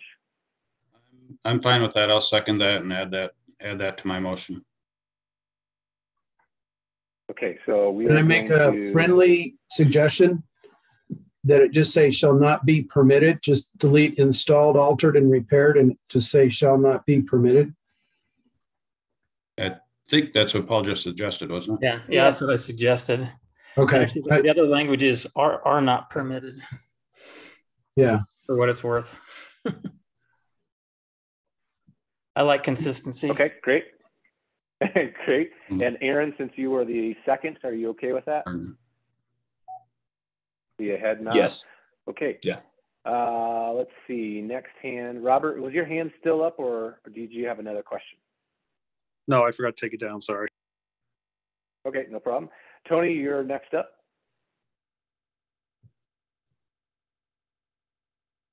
Tony, you are muted. Tony, you're muted. There you go. Sorry, I probably should have asked this earlier, but Dave, do you believe that language exists for magnetic locks installed prior to 2004? So I think that was the intent of the original committee, was to capture those that were installed before we had regulations. You know, that predates my time at the city here, Tony. I don't know. But I know we have Keith Peets on the line, but I believe that was the intent of that language, to not allow them to be repaired as existing equipment prior to our regulation.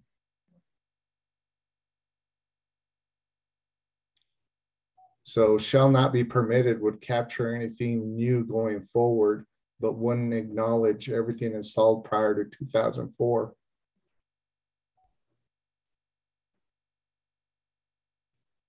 Okay. Next up, David, think about that. We'll continue on. Yeah, Next up, we have Paul. I can have one comment on it quick. Okay. You know, really that issue, if we want to address it specifically, should be in the existing building code. As written now, the existing building code would say alterations have to comply with the IBC. So maybe we get there. I don't know. If you're just doing prescriptive requirements in the existing building code, alterations. There's probably a repair section that might allow it to just be repaired, but not altered. Okay, next up is Paul. That was essentially going to be my comment. Is it, shouldn't that be in the IEBC then?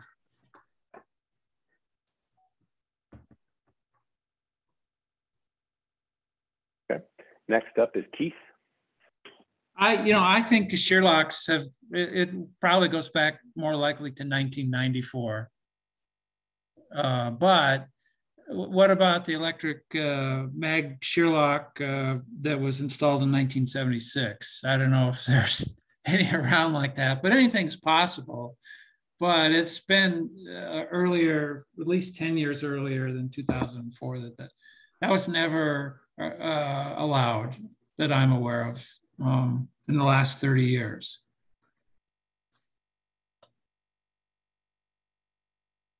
Okay. So I see no more discussion. Sorry, David, go ahead. Yeah, I'm just reading the edit, and I think there might be a mistake in the edit. Reading shear type magnetic lock shall not permitted. I'll update that. Thanks. Okay, so there is a motion and a second, so I'll call a vote. I'll recap what you're voting on because we're getting a little crazy in terms of how many things we have going on. So I want to make sure everybody knows what they're voting on.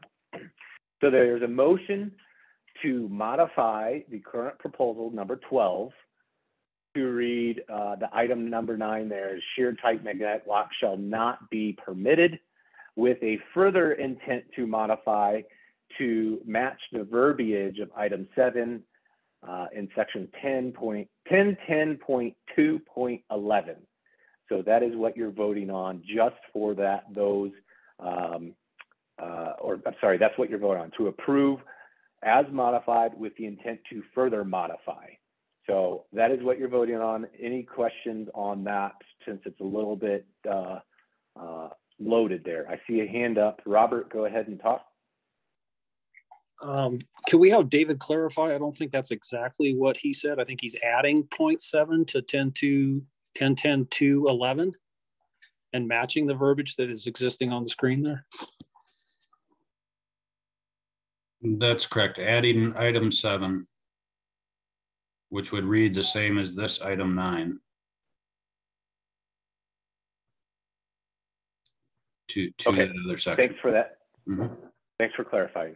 So we're adding item 7 to match. Okay. Any other questions before we go to, I call a vote on that because it was a little confusing there. Okay. All those in favor of approving that, please raise your hand.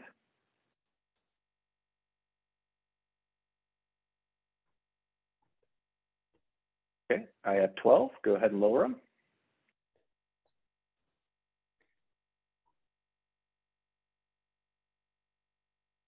All right, all those opposed, please raise your hand.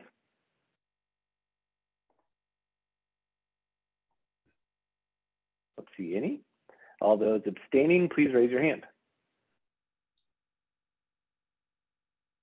See any.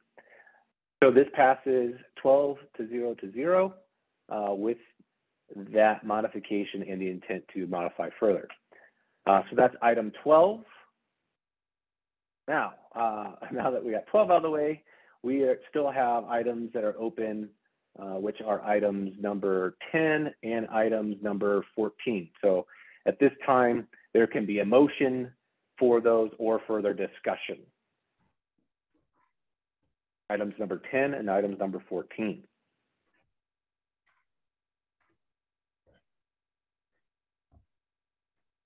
David, go ahead.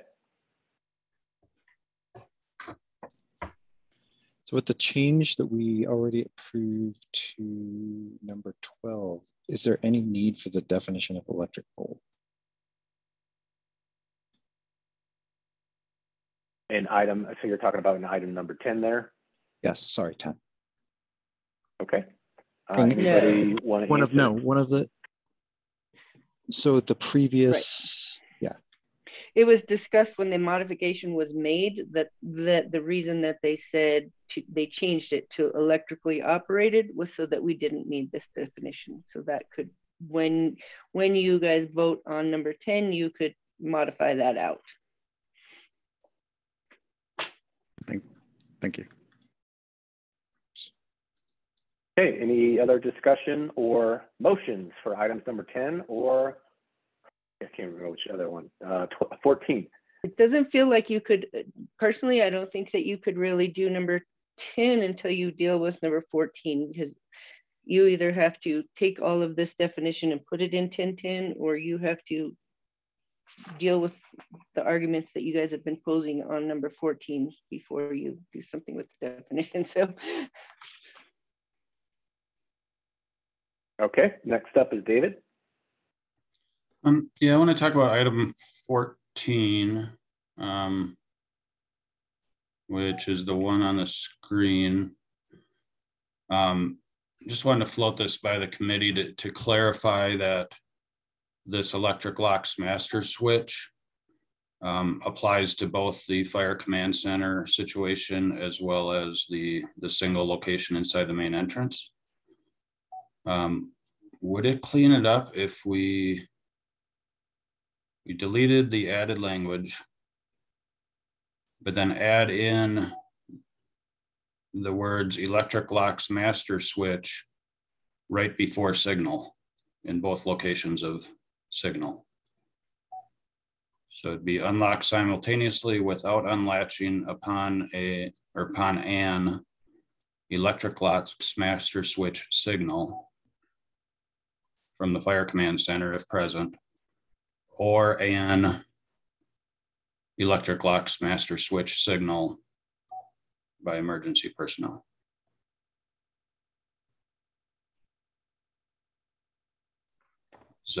Would that clean it up?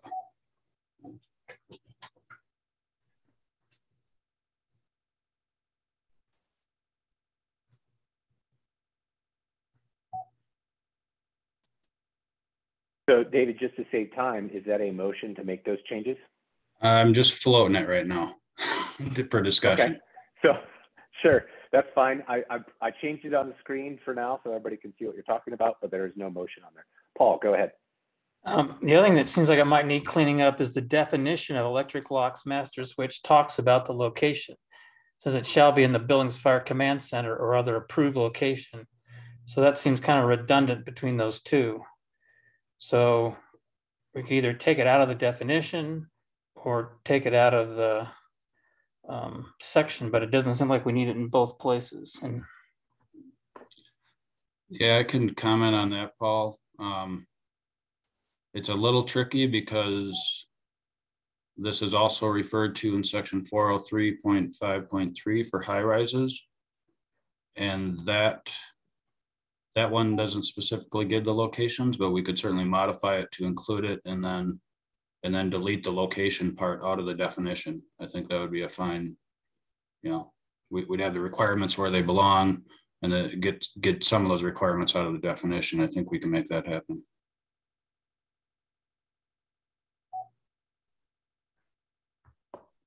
Okay, next up we have Tony.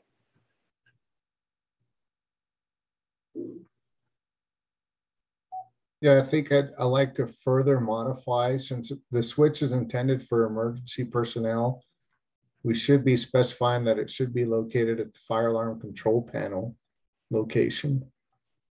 So there's coordination of all emergency switches at that central point. And it usually is near the main entrance at any building in current code.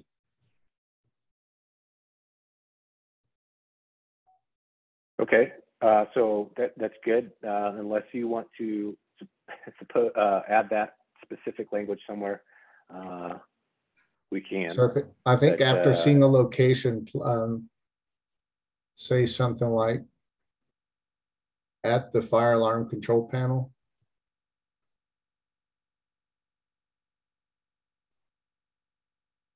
Okay, I'm still trying to follow you here. Item 3, last sentence. So it'll say via an electronics master switch signal by emergency personnel from a single location at the fire alarm control panel. Correct. Inside the main entrance. Thank you. Sorry, I was having trouble following. Perfect. All right, next up we have Paul. Your hand's still up. I don't know if you still, looks like your hand. Sorry, I just didn't lower it. Going down.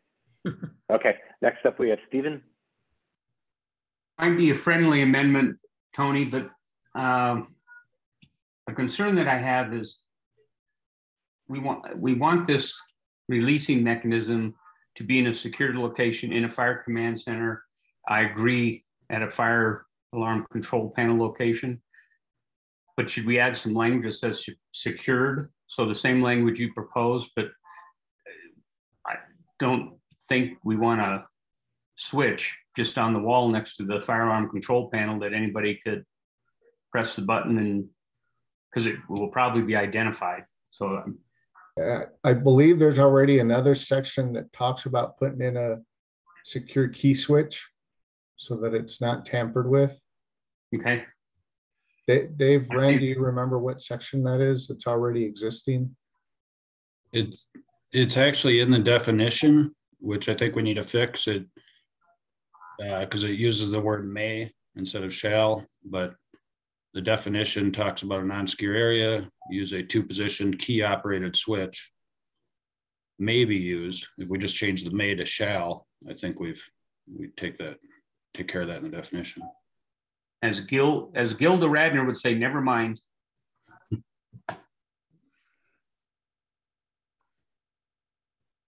Okay, next up is David C. Just minor point, I think we're revising item 3, right? Not item 4.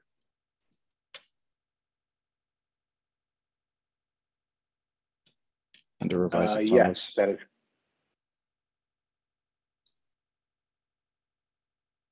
Does that need to be changed here? He is modifying number 3. Right, but under revise as follows, it says modifying item number 4. Oh.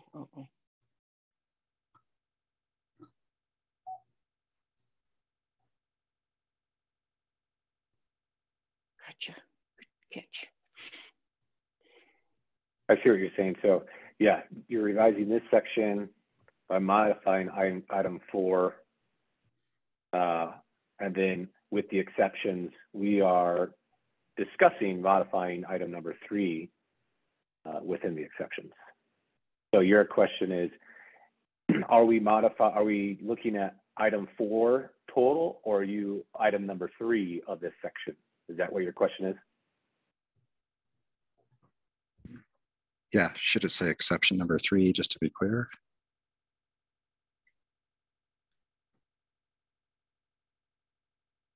Yes. So this, Sean, did you have something to add? Well, I was just saying, it really is.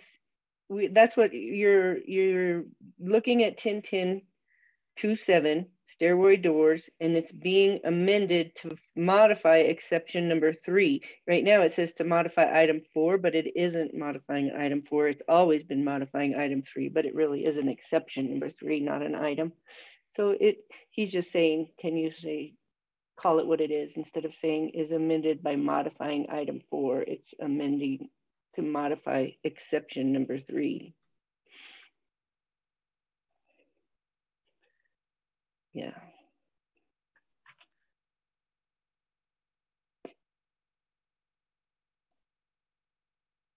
Does that capture it, David?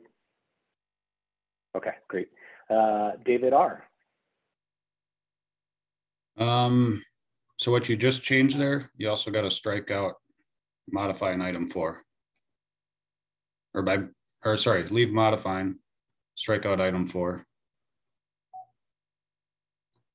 And then I just had a question for Tony on the proposal with the fire alarm control panel. This exception applies to any height building under a high rise. A high rise would use exception 2. Exception 3 would use this one. So you could have a 2-story building that uses this. Are there cases that would not have a fire alarm control panel?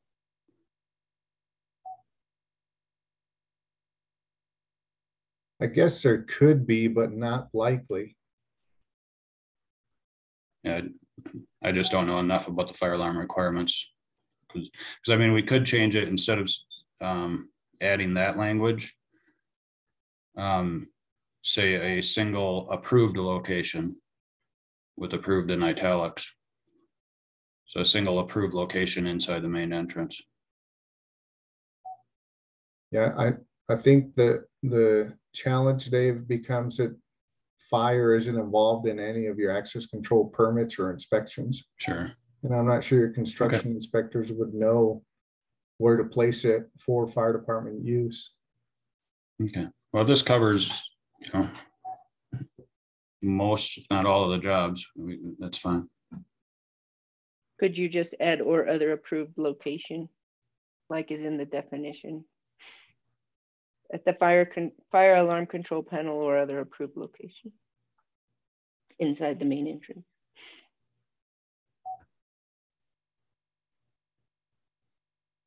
Yeah, Tony's point, I think they're not involved with it and he doesn't want us approving the location.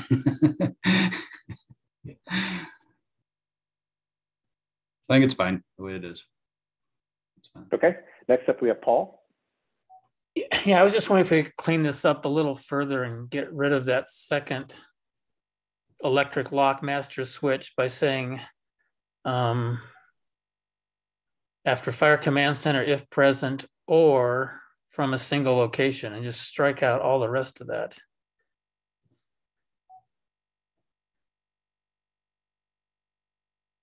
Doesn't that get us to the same place? So you're saying delete the highlighted section? Yeah. Okay. As we talk about the emergency personnel in the, or at least allude to it in the definition.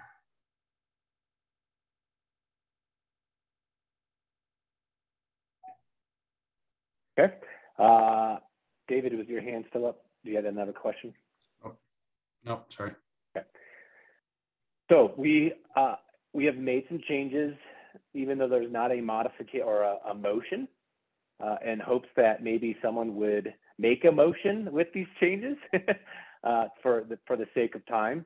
We don't have to, but I want to say that you all had discussed this. So if there's a motion, that would be great. If not, we can keep discussing. David R.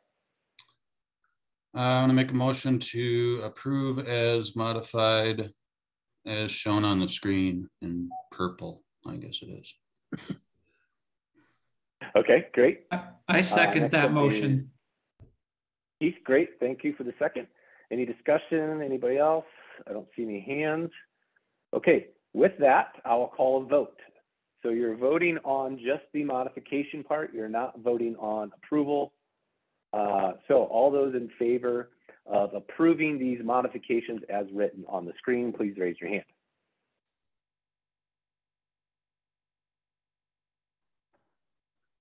Okay, I see 10. Go ahead and lower those. All those opposed to that, please raise your hand.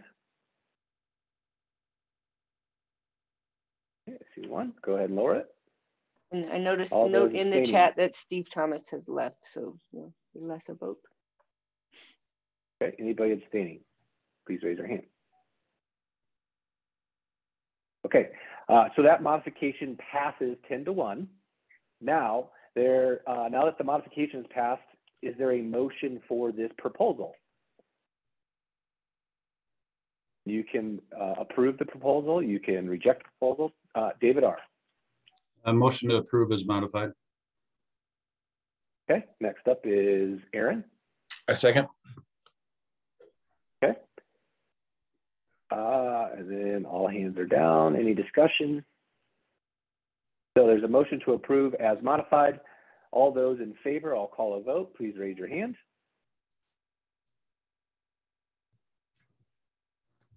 I got 10. You can go ahead and lower.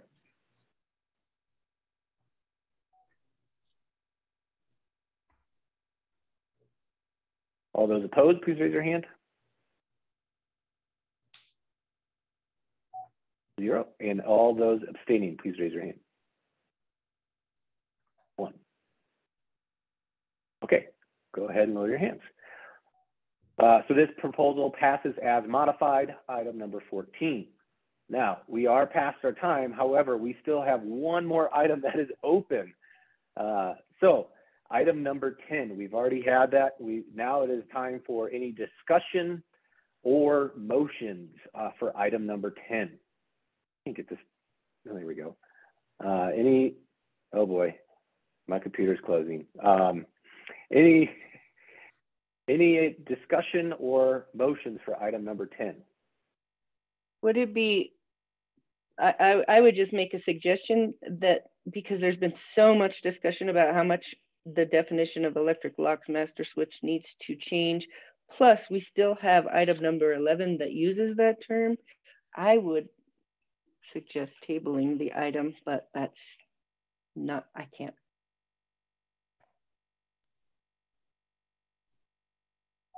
Okay. Any motions? Paul?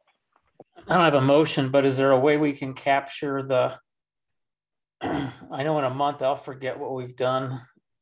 I think we want to strike electric bolt and at least take the location sentence out of electric locks. Is there a way we can capture that for now and still leave it open?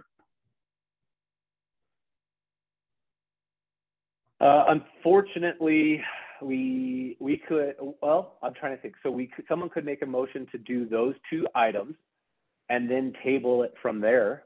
That's a possibility, as long as that motion passes for those modifications.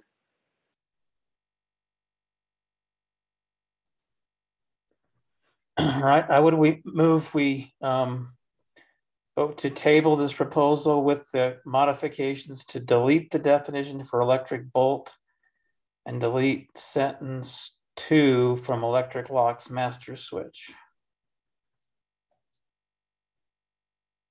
So the highlighted section? Yes. Okay, so the motion would have to be to amend this first and then to table it. So I assume that's what you want to do, Paul? Sure.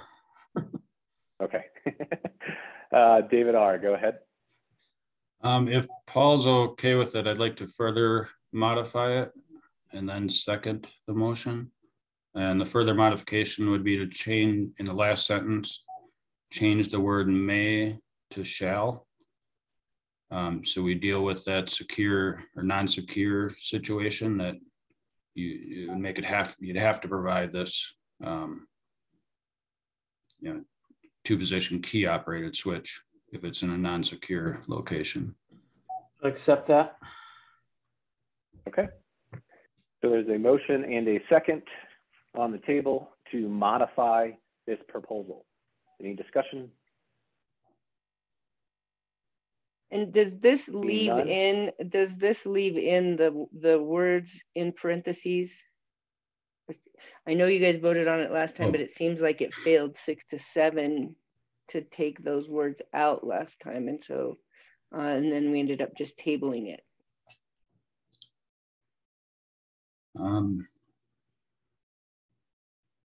Paul, do you mind if I further modify? Nope. So I proposed that last time just to take out the parenthetical phrase or all the words in the parentheses, just because that's not, that's not how codes are written. Okay. And Paul's okay with that. So we got a motion and a second still on the table. Keith, go ahead. Well, are there any other changes to discuss? It looks like maybe we just vote on this now. Julie had some concerns, I think, about the definition and code requirements being in a definition, but maybe they've all been removed. I'd like to vote and be done with it. Thank you. Sure. So the group can take that in consideration after we vote on the modifications. Any other discussion? Seeing none, I'll call a vote. Charlie, just real quick, can we make sure we got an accurate count of voting members? I think there's 11, but can you just verify?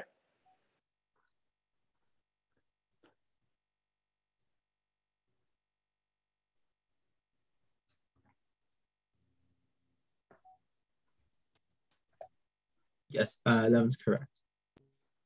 Okay, great.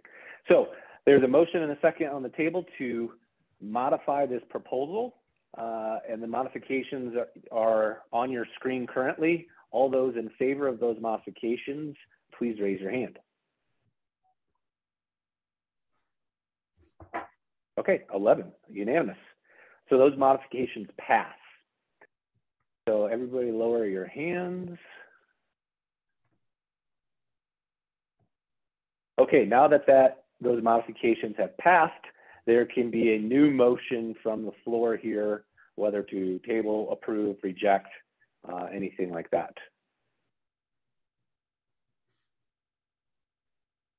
Keith. I move that we approve this as modified. Thank you. Robert? I second. Great. Any discussion? David R., go ahead. I'm not necessarily opposed to just voting on this now. The only caution is we still have 403.53 that uses this definition. And since we pulled out the location part of it, we're going to have to make sure that we get that covered in that section. So just keep that in the back of your minds that, you know, if we decide to table it, then we could kind of keep this open if we needed to. But as long as we keep that in the back of our mind, I think we're okay approving it. Thanks for that commentary. Any other discussion? Okay, seeing none, I will call a vote. The motion is to approve this proposal with the as modified on the screen. All those in favor, please raise your hand.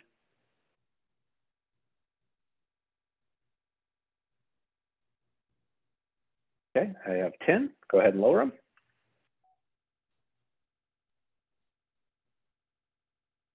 All those opposed, please raise your hand.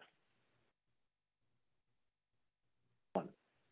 Okay, go ahead and lower, and that's all of it. So 10, this proposal passes as amended, 10-1 to 0, and we will call it a night from there. Thank you all for your dedication and your extra time on there. Well, that was a lot to get through to hear all 4 of those at once. That's great, but it needed to happen. It really did need to happen. So thank you for your patience and staying over tonight. Maybe next time we'll be done 10 minutes early, who knows? But I'll stay on the line for any criticism, good or bad, but I'll stop the recording. Thanks everybody, have a good night. Thank you. Good night, everyone. Good night, everyone.